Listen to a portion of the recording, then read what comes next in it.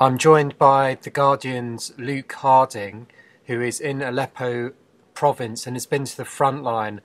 What was the situation there, Luke? Well, what struck me is how close the opposition and the kind of Free Syrian Army and the government positions are.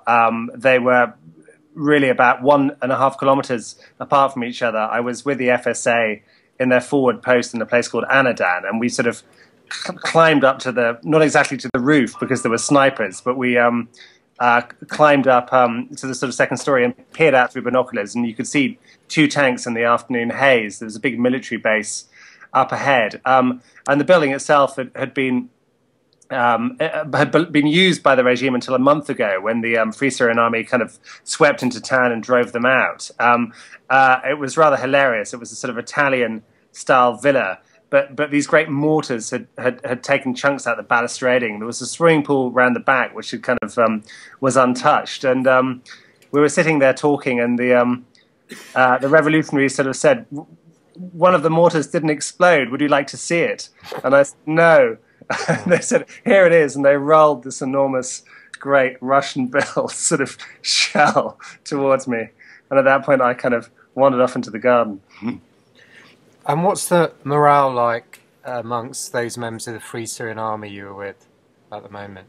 Well, it's a very paradoxical situation, and that's the key question.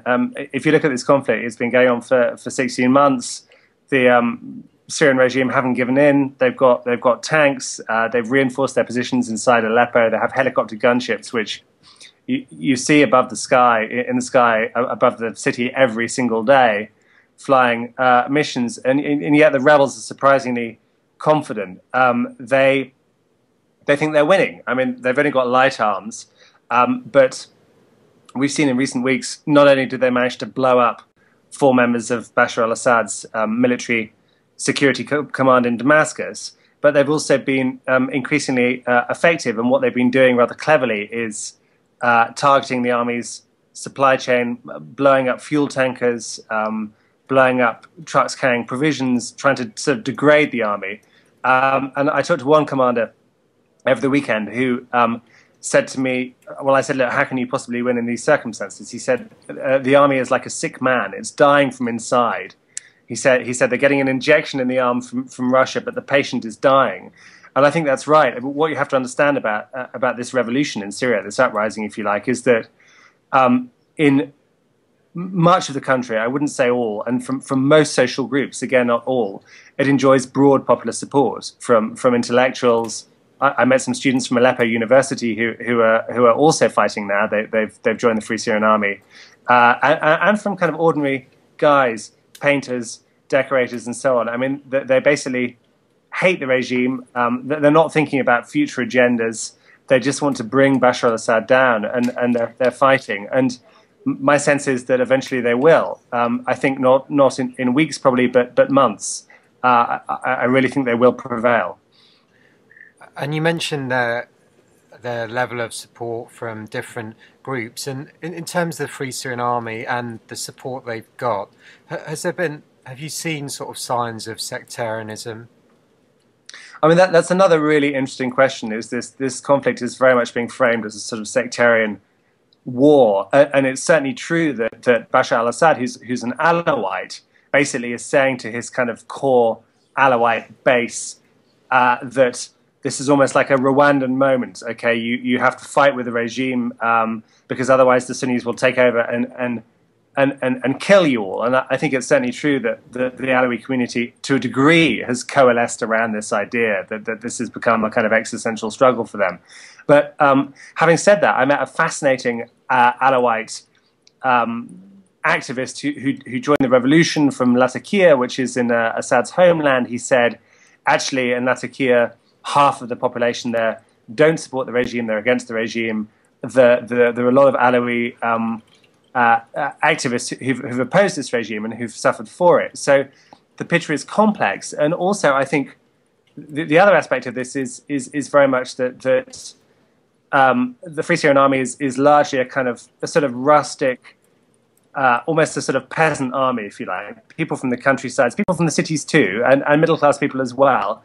But there's certainly the bourgeoisie, the people who've profited from the regime, who are happy with the status quo, who don't like the fighting, are not especially enamored of the revolution. So I think that the picture is delicate, but I think the overwhelming sense among most Syrians, certainly 70 or 80%, is they want this regime to go. Finally, Luke, the Syrian National Council, this so-called umbrella group, have said that they plan to have a transitional government ready within weeks. Is that, I mean, the impression from outside is that they don't necessarily have much support within Syria. I mean, what's the perception, your perception from inside Syria? Inside Syria, no one is really talking about kind of post-Assad scenarios. No one is talking about what kind of transitional government there might be. I mean, this is being done in Washington and in other kind of salons. I mean, here it's just more basic. People are trying to stay alive.